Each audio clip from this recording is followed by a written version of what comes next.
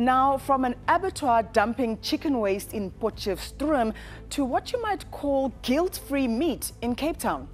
An audacious startup has entered the beef burger business without having to harm a single cow. Martha has this report on South Africa's contribution to the search for moral meat. The white coats and determined walk might give them a look of scientists. But these are farmers. Well, farmers with a twist, that is. They are growing top quality beef, but without animals. What we're doing is making a cow without the cow. Well, cow flesh to be specific. And if that turns you off, feast your eyes on this. A burger unlike any burger you've ever eaten. You see, the meat has been engineered in a process that might just change global food production forever. Cape Town's 𝗃𝗵𝗶𝘀 Meat Company produces cultivated meat. That is meat grown in a lab with not an animal in sight. Their CEO, Brett Thompson, says it heralds a more ethical food production system with one simple aim. Providing meat that doesn't require an animal to be killed, but tastes exactly the same. It tastes like beef. And when that is available to people, I think the world will just naturally move to a food system where we no longer need animals to be killed. It's a noble ambition with one major challenge. To succeed, the lab-produced meat must taste just like the original. Enter 𝗃𝗵𝗶𝘀, 𝗃𝗵𝗃𝗀's head of taste. You might say the company's putting its money where her mouth is. Your job title, head of taste. Let's talk about that. It sounds very interesting. When it comes to the taste and actually the texture, so that is where the magic lies. It's keeping us honest, you know, when it comes to the texture, the taste, and to make sure that everything always comes through as what it is, which is beef. Brett says to create perfect cultivated beef is relatively straightforward. It starts with a single biopsy. It's a tissue sample that we take from a cow. It's about the size of a peppercorn, and we bring it back to our facility here in Woodstock. Freshly harvested from cows we're assured aren't harmed in the process. The sample is handed to 𝗃𝗵𝗃𝗃's staff, who separate a few muscle and fat cells before putting them in a special growth medium in an incubator. And once they start growing, they start duplicating, they grow and they grow and they grow, and that couple of cells turns into trillions and then turns into enough so that we can then harvest it.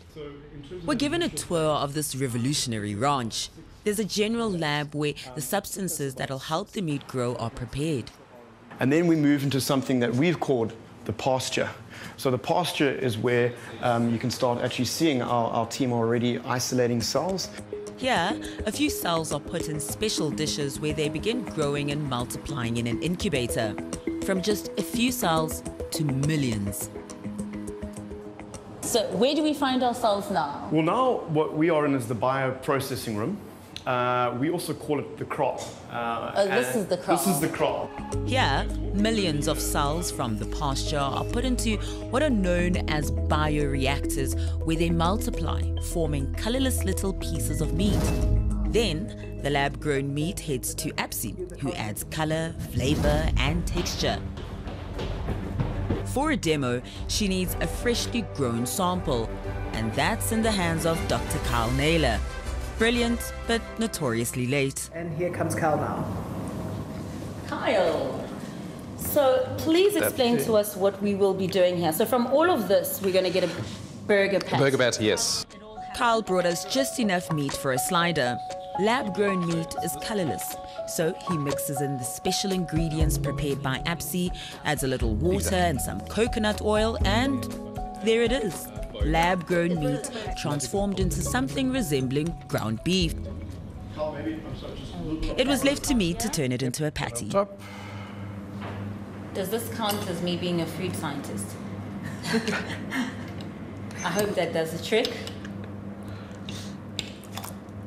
Voila! There we go. I'm a food scientist. So this is our patty. That is our cultivated beef patty, yes. In April this year, 𝗃𝗵𝗃𝗃 unveiled Africa's first cultivated beef patty at a gala function in Cape Town. 𝗃𝗵𝗶𝘀 is co-founder and farm manager. 𝗃𝗵𝗶𝘀, how expensive is this meat? So in 2013, the first burger that was made in the Netherlands was $250,000. I'm excited to say that the price has come down dramatically. In April, one of the burgers that we had at our event cost 20,000 Rand. And if you're wondering, the burger we just created cost around 3,000 Rand. But the company is aiming for a product that costs no more than conventional meat. Until then, let's see how our 3 grand version delivers on taste.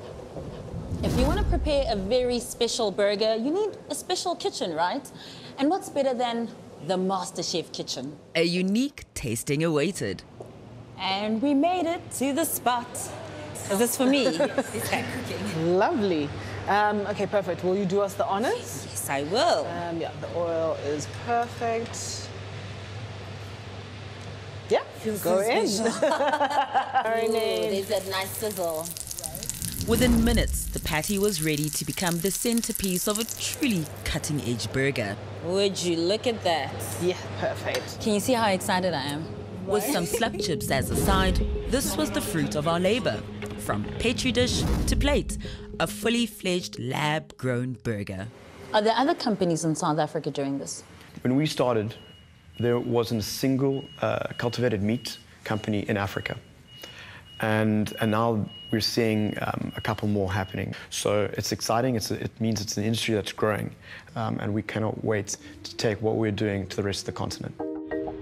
So, with the continent waiting, what about other types of meat? We've already started looking at other species, so we've got pig and chicken and lamb as well. So in the future, one day, we can look forward to some good pork ribs made in the lab. Absolutely. Exactly the same, just made better. Back in the kitchen, it was time to taste. The moment of truth. It looks pretty good. It smells really good. But does it taste really good? Not one to speak with my mouth full, I let my expression do the talking.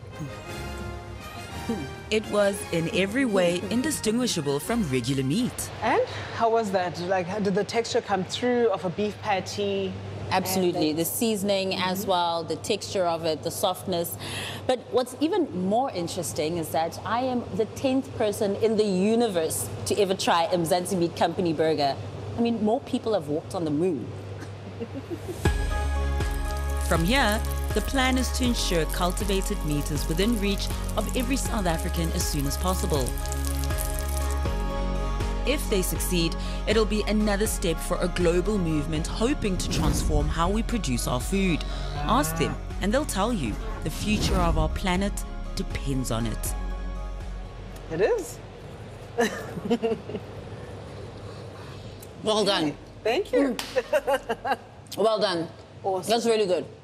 Thank you for watching our stories here online, and please subscribe below to become part of our YouTube community and be notified when we upload our latest content.